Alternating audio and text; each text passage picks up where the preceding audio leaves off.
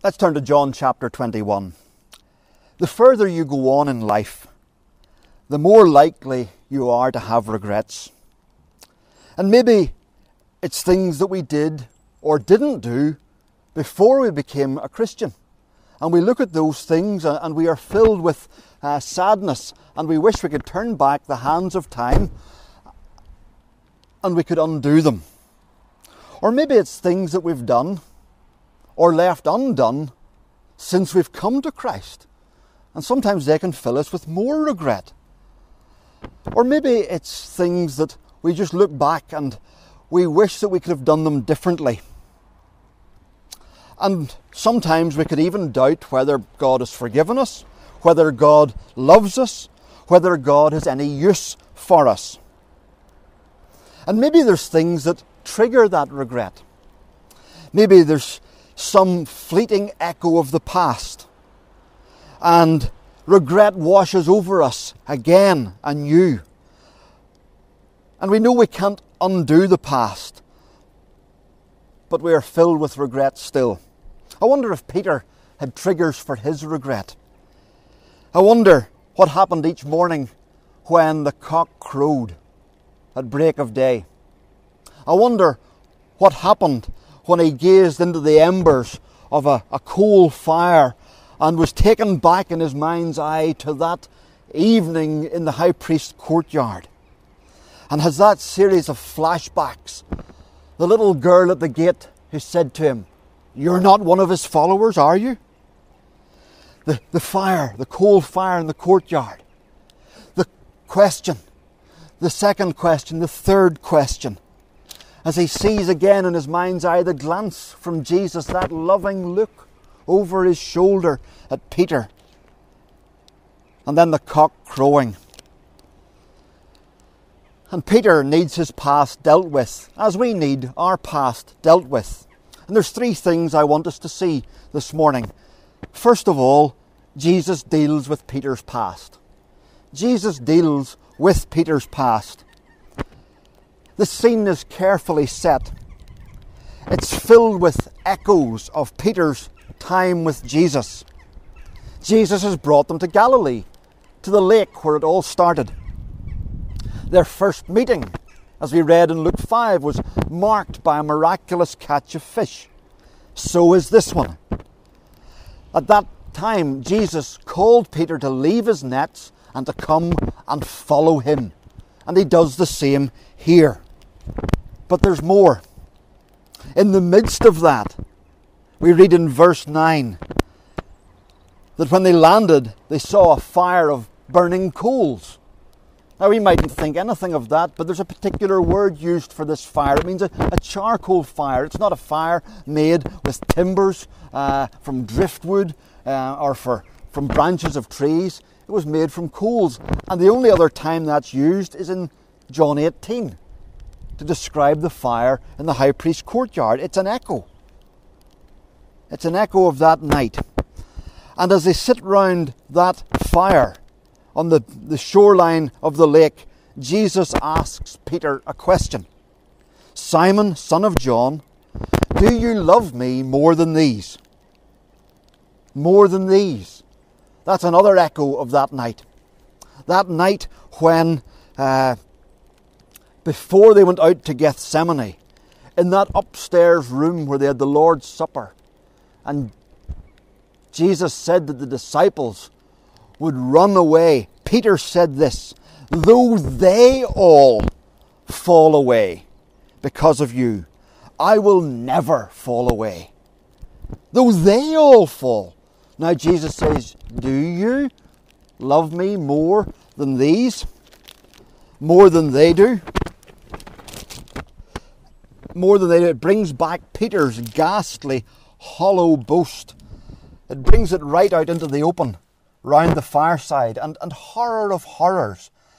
Jesus puts the same question to Peter not just once, but 3 times. It is relentless in its repetition. It echoes the 3 questions that Peter was asked round the fireside in the courtyard, and Jesus takes Peter back to that most shameful moment in his life. Why is he doing it? It seems as if Jesus is rubbing salt into a raw wound. But he has a loving purpose. He's disinfecting what could become a putrefying sore.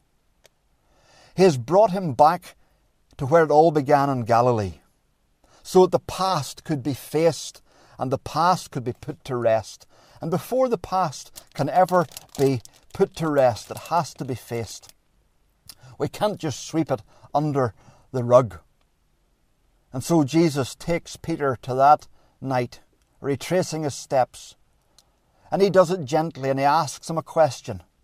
Do you love me more than these? And each time Peter answers the question, Jesus commissions him to serve him. He still has a use for Peter. And then he asks him it again, and he commissions him again. And when he asks him the third time, Peter grasps the significance. He's grieved that Jesus asks him the question the third time. And he says, Lord, you know everything. You know that I love you. And again, for the third time, Jesus recommissions Peter. And what Jesus is doing is dealing with Peter's past. The failure had been public, and Jesus deals with him publicly, so that the others could see and hear Jesus restoring him. And here's the wonder of what Jesus is like as our Saviour. Here's the wonder of grace.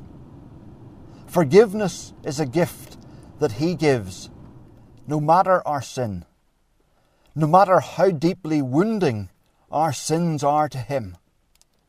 We don't need to hide. We don't need to be destroyed by guilt or fear. We can say to him with Peter, Lord, you know everything. He knew Peter's failures, his lies, his swearing oaths that he had no connection to Jesus. Never mind that he was a disciple. Never mind that he loved him. Peter had sworn he didn't know him. But Jesus, as well as knowing Peter's failures, knew his heart too. He knew the bitter regret. He knew the repentance.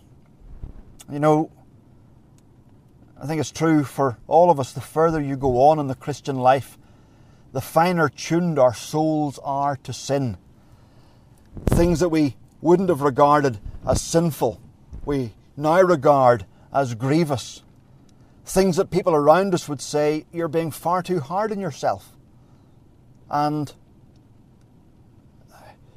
they might say to us, would you ever give yourself a break? And yet we know that these things are displeasing to Christ. We become more aware of it. Doesn't mean we're always conscious of our sin. Too often we can motor through days without acknowledging our faults, but we know what sin is increasingly.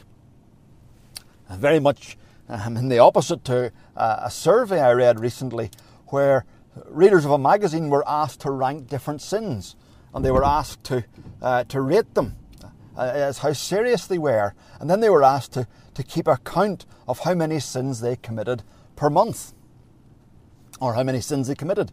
And the average, according to this survey, was 4.64 sins per month.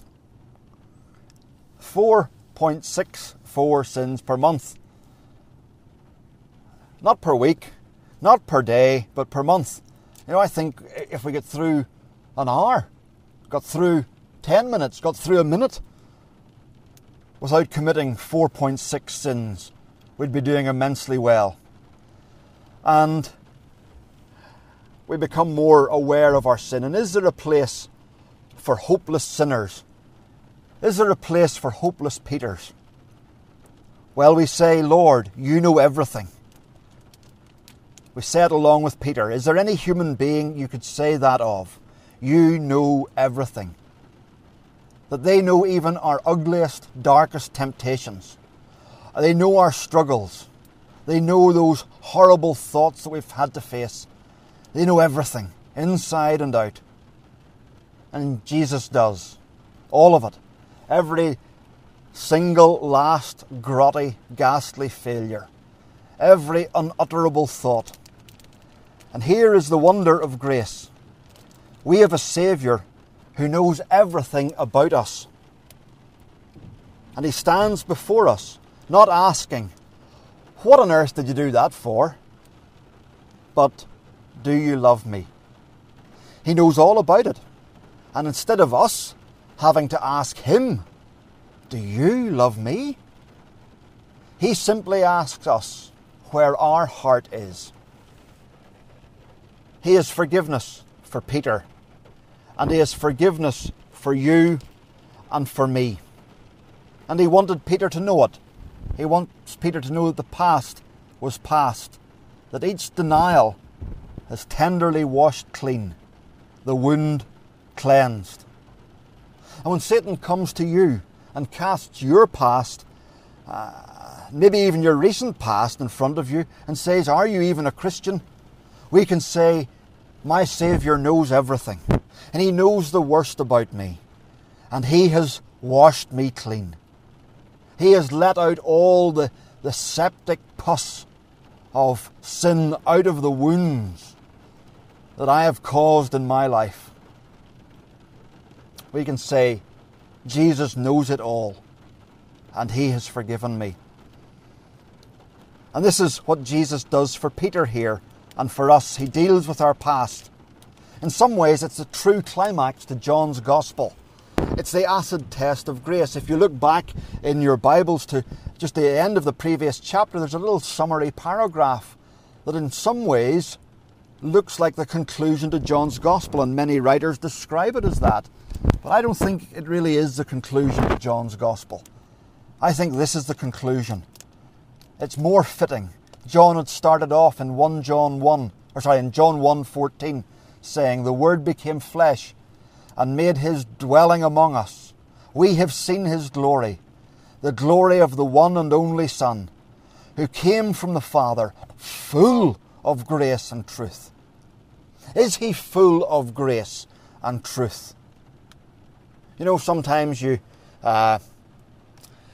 get something and it says you've won a lifetime supply of such and such, and then you read the small print and you haven't really got a lifetime supply. It's a lifetime supply based on the average use of average people. Or you've signed up for unlimited broadband, and then you read the small print and it says subject to fair usage. Well, is Jesus full of grace and truth? Is he abounding in grace? Or is it subject to fair usage? Is there small print in the terms of our salvation? Is there forgiveness for every sin committed, no matter how grievous, to Christ? Well, John had said at the start that he was full of grace. And in this wonderful conversation with Peter, we see that he is full of grace. There is more mercy in Jesus than there is sin in us. Then there is more mercy in Jesus than there is sin in the entire history of the world. Every sinner could be forgiven for every sin they commit if they would come to Jesus. Sadly and tragically, not every sinner does come to Jesus. Some think they only commit 4.64 sins per month. If only they could see the awful reality of the thousands upon thousands of guilty records in God's record book that they will have to give an account for. And if only they could see that Jesus is abounding in love and His grace and forgiveness for every sin. And if that's you this morning, dear friend, come and put your trust in Christ. Come and seek forgiveness. Ask Him to show you your guilt and to show you your forgiveness that could be yours in Christ. And if we've been struggling with regret, let us see clearly that Jesus deals with the past thoroughly and completely. Jesus deals with the past. Secondly, Jesus challenges Peter's heart. Do you love me? He asks him. He didn't ask, do you know me? He doesn't ask, what are you going to do to make up for all this? He asks, do you love me? Maybe we find that hard because we're so used to thinking of love in romantic terms, but think of someone that you're not romantically connected with, but you love them, you care deeply for them, you delight in them, you're fascinated by them, all that they've done for you, all that they bring to your friendship. You love them deeply, you care for them. That's what Jesus is asking here of Peter and of us. That's what he's interested in. He doesn't ask what Peter is going to do. He's less interested in what we do for him than in our relationship to him. That's what he came for, our hearts. He doesn't need our hands. He doesn't need our tongues. He doesn't need our feet. Well, he doesn't need our hearts either, to be strictly accurate, but he wants our hearts. Because he came to bring us to God, to bring us into relationship with God, the greatest blessing we could have. So does he have your heart? Do you delight in him? This is a vital question for diagnosing and growing in the Christian life. We need to ask it. We need to ask it because it brings comfort and it brings challenge. It brings comfort, as we've seen. It cuts through our failures. How little we know ourselves at times. And if there's something we're really struggling with, and if doubt has hit us, we might wonder, we might second guess ourselves. Am I really a Christian? Did I trust enough? Did I believe enough? Did I repent enough? And Jesus doesn't ask Peter that. Because how could Peter know the answer? He asks him, do you love me? And there's many things we mightn't know, and many things we mightn't be able to explain, and many depths of our hearts that we're puzzled by and grieved by, but we could know this, that we love Jesus. You know, in this last week I was visiting somebody coming near the end of their days, and I asked them where they were spiritually. Were they ready as they came towards the end? And they gave me a message. And they wrote down and said, I keep talking with God, and I love him dearly. And that said so much as I thought over this passage, that they would write they loved him dearly. And then they said, thank you for telling me about what God has done for me and how much he loves me. And there's evidence of a heart that's been changed. They delight, they love Jesus. And maybe we need to hear this question being asked of us, not first of all for challenge, but to cut through the maze of our hearts and to help us to clarify our relationship with Jesus. If we're filled with doubt, come back to this question. Do I love him? Do I love him? And you know, there's something wonderful here. Jesus sees Peter and all his boasting and all his bravado and all his remorse, and he sees past it. He sees in Peter's flawed heart a desire to live for and honour Jesus. You know, whenever one of the children gives us a little drawing, maybe you parents remember this, maybe it's a recent memory for some, a little drawing and a message on it, and it's a stick figure and the colouring in goes over the lines, and it's not a great work of art. And actually, to be truthful, there's a few spelling mistakes and a few back to front letters, and it says, I love you, Baddie, where it should say, I love you, Daddy. But you see past the mistakes and the scribbles, and you see the heart of the child, and you know they love you, despite the mistake. Or maybe it's like a picture I saw once on the internet of a car all scratched down the side with a screwdriver, scored and gouged and the paintwork ruined. But amidst the scrapes and the scores was that little phrase, I love you, Daddy. Doesn't that melt the heart of a parent, even though you want to be angry? Well, our Saviour sees our love for him. And what a Saviour we have, even with our regrets and our failures. He sees our hearts.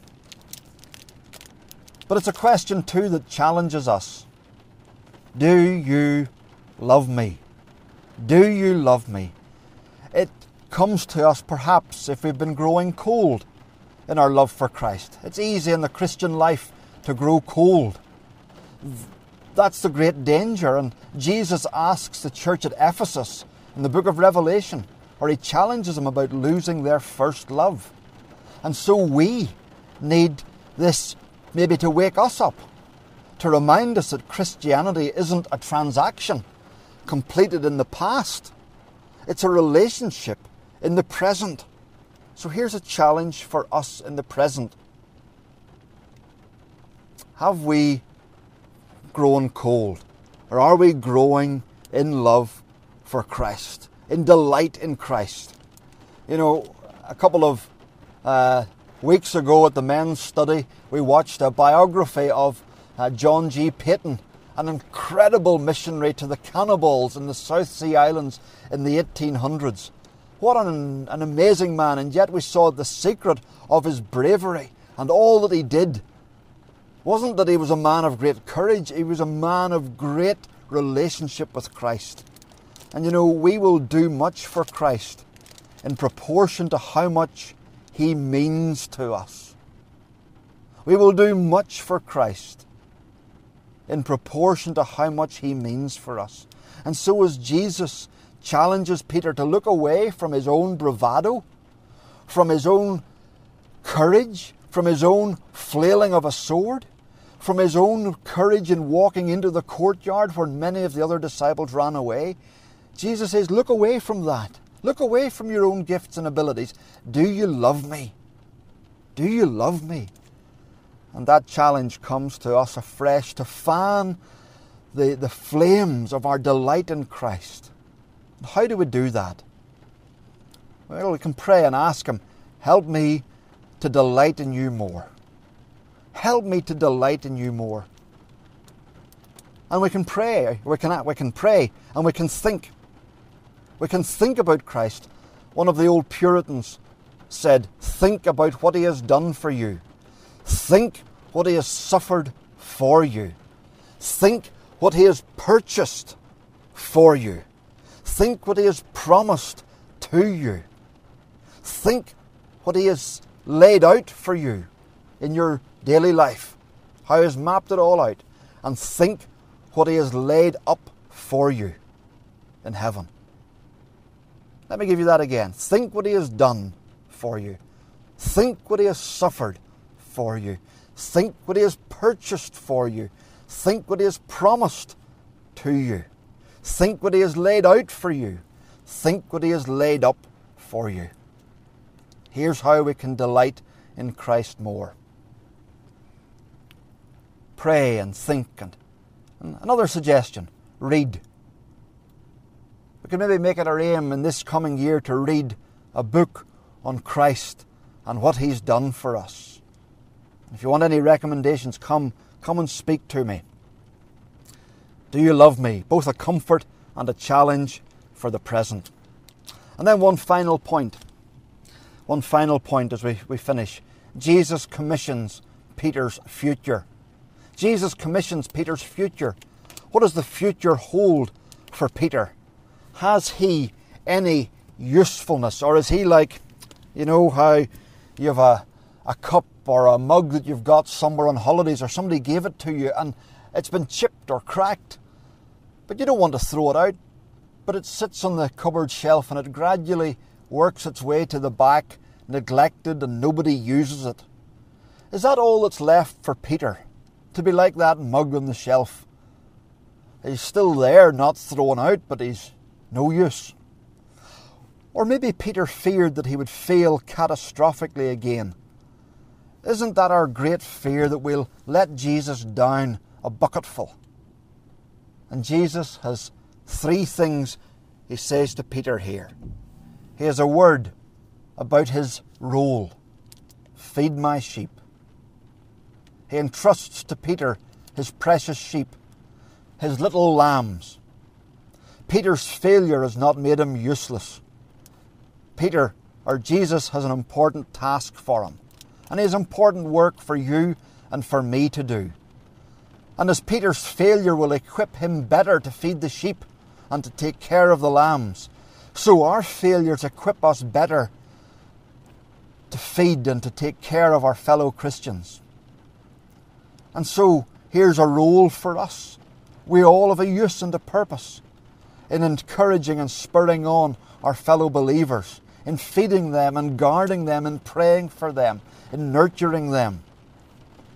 And although this was initially given to Peter as an apostle, it has an application to us as we look out for Christ's little lambs, the little ones in our congregation, as we're an example to them and as we pray for them.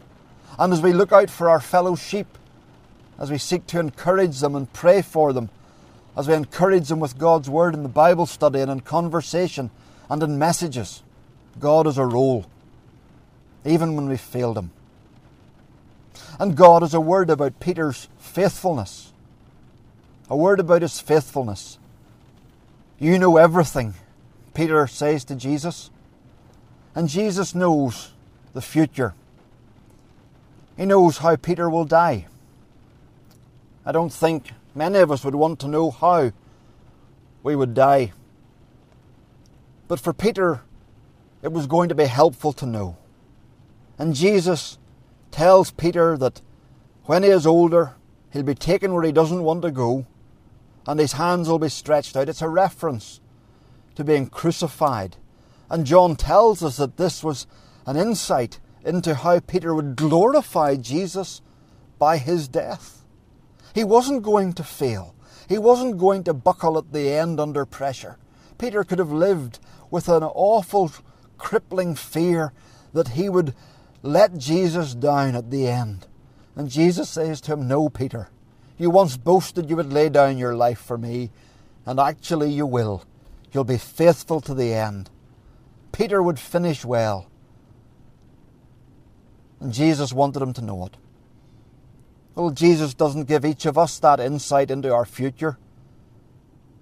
But Peter will only finish well because Jesus will keep him going to the end. He would shield him. And Peter knew it.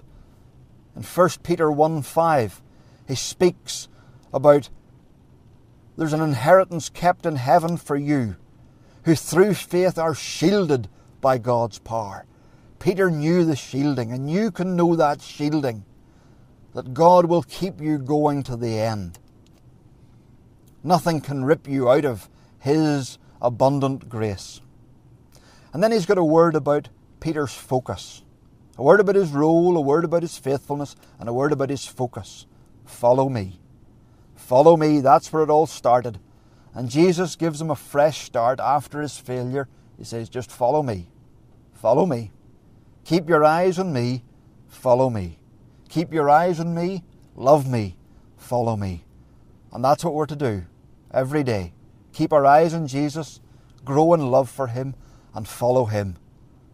And as we do that, He'll keep us going to the end, fueled by our love for Him